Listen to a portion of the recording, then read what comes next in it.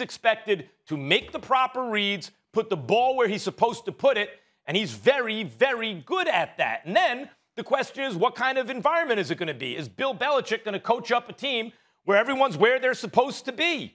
Yeah, I think he has a pretty good track record of that. Even last year during COVID and with Cam, as I said, he had COVID and the facility shut down and no preseason. They won 7 games, 2 plays away from winning 9 games. So I think he's going to be on a good team. I think he's going to be in a system that is good for him, and I think he's going to have immediate success. I don't understand how those words can come out of your mouth after you just finished saying what you said a few minutes ago about the San Francisco 49ers. Trey Lance is my pick in terms of the quarterback that I anticipate will have immediate success. I don't expect Jimmy G to last long. I expect Trey Lance to be in there. They talk about his decision-making, him going through his progressions, the fact that he's a mistake-free kind of guy. Obviously, he's incredibly athletic, and clearly he's going to be more durable. I think that's easy to see with the size that he has on him compared to Jimmy G. When you combine that with what the San Francisco 49ers have available to them, an elite play caller in the game in Kyle Shanahan, who happens to be his head coach. You still got Deebo Samuels there. You still got Monster coming out of the backfield. George Kittle will be back healthy, we hope. Obviously, he's healthy now. I'm just saying we hope that he doesn't get injured next season. And then you look at the defense, which, by the way, was compromised due to injuries to Bosa, Bruckner going from San Francisco to Indianapolis and others. And now you're looking at this defense, and they're expected to be healthier. They're expected to be a bit younger. They're expected to be just as, if not more athletic, with Bosa coming back. You take all of those things into consideration.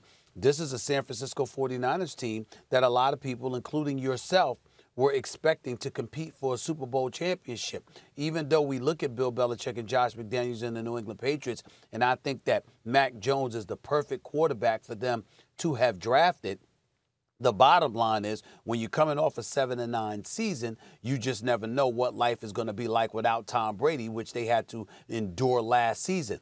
In the case of the San Francisco 49ers, Jimmy G didn't do that damn much for them to get to the Super Bowl a couple of years ago anyway. So it ain't going to be much for Trey Lance, for example, in a perfect world to eclipse 208 yards total in passing over 2 games in the NFC playoffs. I think that the San Francisco 49ers are more equipped for immediate success based on what success that they had a couple of years ago before the injuries ravaged them last year.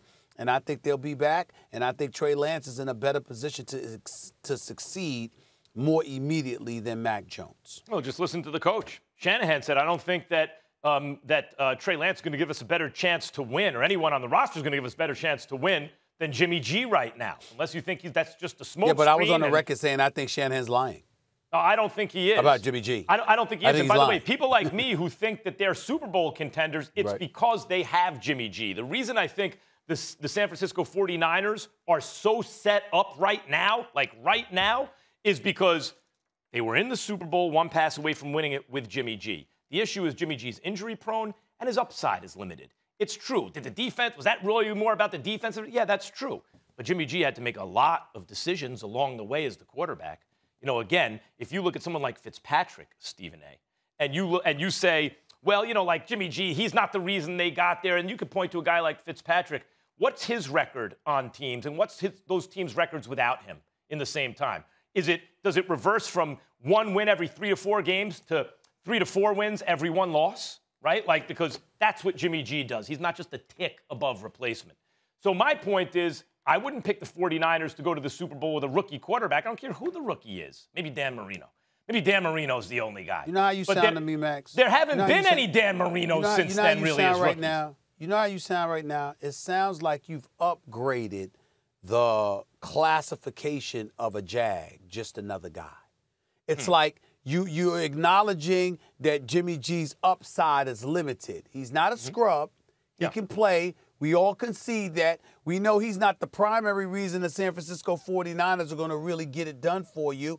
But the bottom line is you're saying, it's almost like you're saying he's not just another guy, but he is because the upside is limited. No. And that's how it sounds. I'm saying that I'm saying that your classification of a Jag, just another guy, your classification of it seems to be a bit embellished when it comes to Jimmy G. Well, I got to put it this way. You could say that quarterbacks who don't wow you are Jags plus.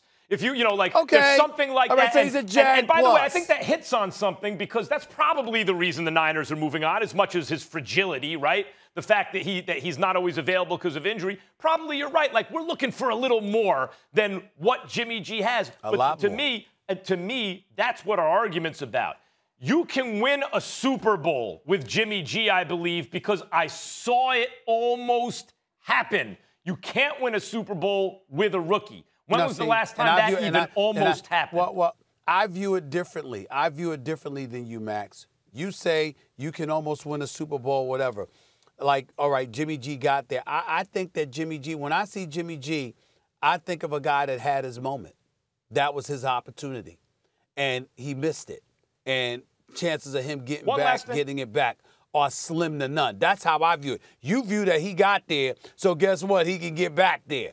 I view it as he missed the opportunity. Even for Trey Lance, you know what you don't want to do? You don't want to throw an inexperienced guy without a lot of starts, even at the college level, right? I agree with that. You don't want to throw him into a situation where everyone's eyes are on him, and as soon as he starts to falter, now there may be a quarterback controversy. Now you got to bench him and get off to that kind of start. Why not let him hold the clipboard, gain experience, let an experienced Super Bowl quarterback, at least who got there. Won't. But what you're missing, Max, is if Jimmy G is there, like if you're Kyle Shanahan, just from a human element, Molly, Max, if you Kyle Shanahan, right, who do you want to pay more attention to?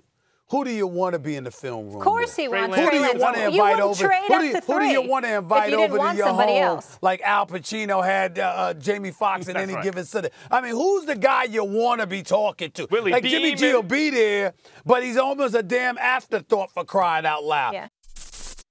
Thanks for watching ESPN on YouTube. For live streaming sports and premium content, subscribe to ESPN+.